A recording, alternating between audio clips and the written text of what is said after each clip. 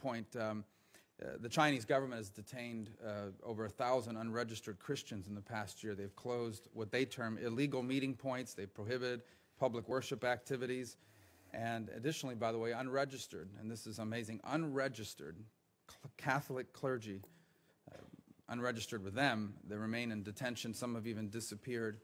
I would ask, would you be open, if you're confirmed, to attending a worship service in an unregistered Catholic or Protestant church within China?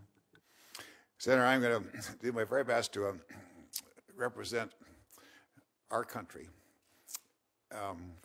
constructively, seriously, engage, and listen in a way which I think is most effective.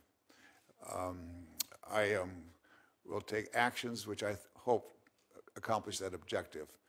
And with respect to where I go and do not go, that's a matter of judgment, and it's one I'm going to be thinking about very carefully about where I go and where I do not go. The goal here is to be effective. A major goal, as we've discussed here today, is the protection of human rights. It's probably the bedrock fundamental goal, because so much springs from that. And it's a goal that I will espouse fully and use whatever way I can to accomplish that goal effectively. But let me not answer that directly, because I don't know the degree to which that makes sense at this point. First of all, I'm not confirmed. Not there. And this is frankly not a point I've discussed with the administration, but I will take that back too. Well, and I'm respectful of the reality that in order to have the operating space to be effective, you don't want to necessarily be at the direct and constant conflict with the host government. On the other hand, there comes a point, I would argue, Senator, and I hope you keep this in mind, where that effectiveness cannot come at the expense of our fundamental rights, the fundamental rights of the people of that country, and in particular what we stand for as a nation.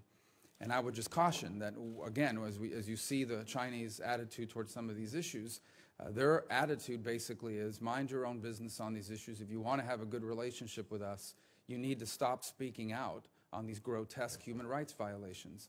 And I hope it never becomes the policy of the United States to look the other way on these issues for the purpose of achieving a more friendly operating environment, because that, I hope, is not the definition of this new model of major country relations. I think if the Chinese are willing to use their newfound economic and even military abilities to be a productive member of the global community, committing themselves to things like freedom of navigation, respect for human rights, I think that would be an extraordinary development for mankind. If, on the other hand, this newfound power is used to turn their neighbors into tributary states and to continue to oppress people within their own country, I think we have a big problem and a major, major challenge. And so, again, I know you need to go back to the administration on some of these issues, but I hope this is not a matter of debate. I hope that it is clear that we want a good relationship with China, but not at the expense of the fundamental human rights that define us as a nation and as a people. And I think you're going there at a very unique time where the freedom activists in that country are looking for an advocate and a spokesperson that will stand with them strongly. They look to America to be that. And you have a unique and historical opportunity to do that, and I hope it's one that you'll embrace. But thank you for your willingness. Thank you, sir. I appreciate that very much. Thank you.